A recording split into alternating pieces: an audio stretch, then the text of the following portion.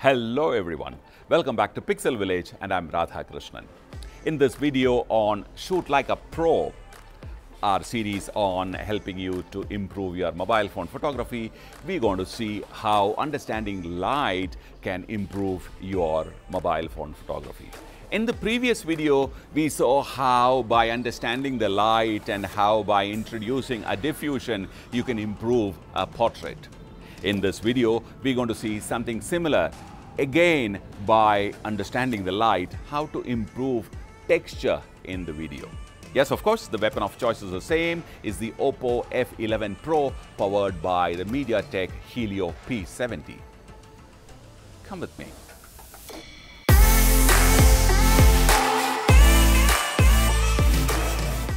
Now, look at the light falling on this side of the pillar. The pillar has some structure on the surface and the light is exactly like how the light was falling in the first instance on Vishnu's face. Let me take this shot.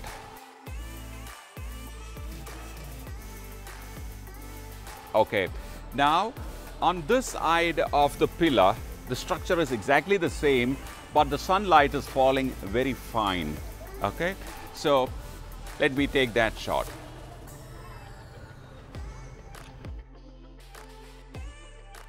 Now see the difference between this and this. Both sides have similar structure, but just the way the sunlight is falling on them, making it look very different.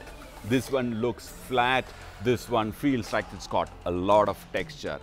This will happen exactly the same way when you shoot people with costumes or dress with texture on it. Now if you add texture purposely, okay, on layer them with clothes with some texture on it, you will be able to enhance the look and feel of that image. Let's see how we can do it. Okay, so I think I will require Aditya and Mit. Let me try with a couple of our own colleagues. Okay, let's get to the shot. Hi Aditya. Hi Mit. Can you come in front of this pillar? Okay, ready? And you too. Yeah, come there, stand there. All right, so yeah. Nice. Very nice. Okay, now let me look at this image. Okay, so this is interesting, but we can make it a little more interesting by one, adding a layer. Second, taking the light from, from extremely, fine angle. Okay, ready. So can you stand there? Can we have the jackets, please? Okay. Aditya, can you wear that? And you wear this. Okay, now you come back on the wall. 1 feet down. Okay, now look at this one. It's got so much of texture in it. And it's got a different feel completely. Let me try and do the portrait mode here. Let me get the focus on your faces. Very nice. See, take a look at this image. So let's go to the first one. This is how we shot, okay? Like a picnic shot. We added a layer and we moved to the portrait mode and see the kind of textures adding character, okay? It will look even better if we convert this into black and white. So, see that, black and white. Now the black and white looks even better. Hey, thanks. Now, we will see how we can operate in the expert or the pro mode in low light conditions. Because brightly lit conditions, by and large, is very safe. But in low light conditions, mobile phone cameras behave a little differently. And there, the pro mode or the expert mode will help you to get better images. Let's go and see that. For the demonstration of low light photography, I have identified a location inside our building reception. It's the mailbox room. So this is the mailbox room which I want to shoot and demonstrate the low light ability of this mobile phone. And this is not exactly the light we have in this room. It's much darker. For filming purpose, we are using an LED light bounced on the ceiling, which will go off. We'll switch it off while taking the shot. So let me explain the setup for this shot. I'm using a selfie stick to hold the camera up, and I'm using the headphones to trigger. You can also use a Bluetooth trigger, or you can use the self timer in the camera, but I've decided to use a headphone to trigger the camera. Okay, so I'm going to be shooting in 3 modes. First is auto mode, which is what the camera would decide for you. Second is the night mode, which is kind of an intelligent mode which is in the camera. And third is the pro mode or the expert mode. And we will compare these 3 images and see how they kind of compare and how they match up. Okay, into the shoot. Let me set up the camera. Okay, I'm going to set the levels right. Perfect. Okay, so the camera is set. The first shot I'm going to take is in auto mode. Aditya, can you switch off the light? Okay, now this is the kind of light that we have in this place. Ready, standing by, and I'm going to take the auto. Okay, and now let me go to the night mode. Okay, night mode is decided by the camera and it will do its own thing. So I have no control over it. Let me take the shot. Okay. So as you can see, the camera is shooting multiple exposures and then trying to put it together using a software which is inside the camera app.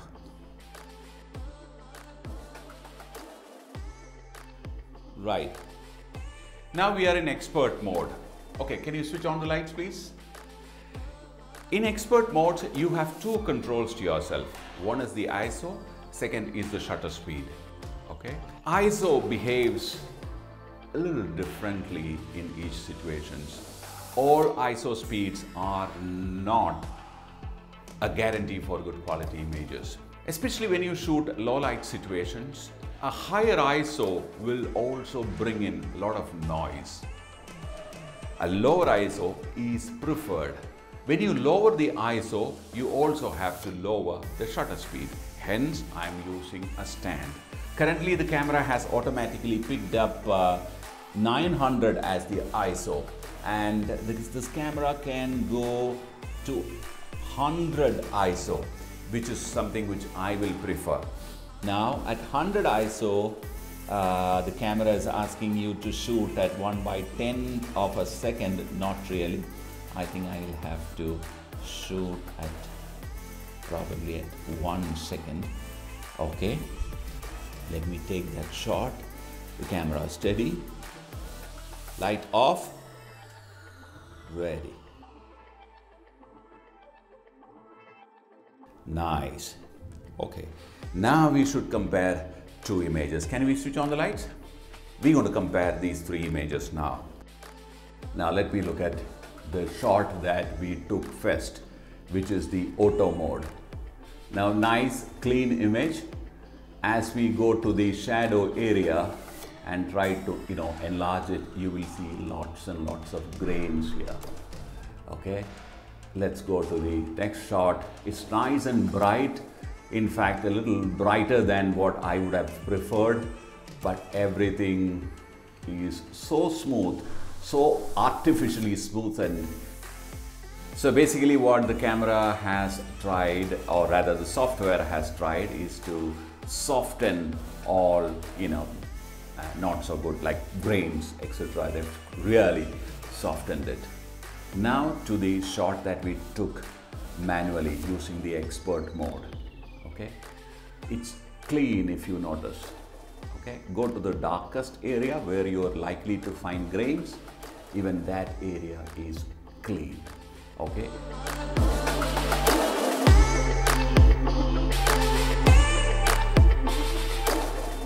We shot at 1 second. Okay, and now let me try 2.5 seconds.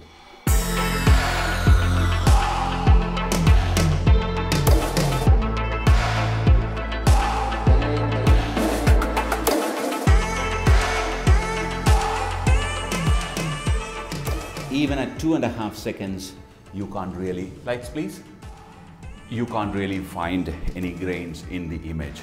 Let me show you a few more examples. Okay, lights off. Okay, virtually no light here. Shooting in auto. Okay, the next one is the night mode.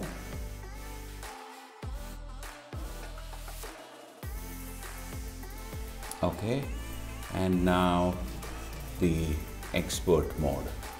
In expert mode, the idea is to get the lowest ISO and let me give a 3-second exposure.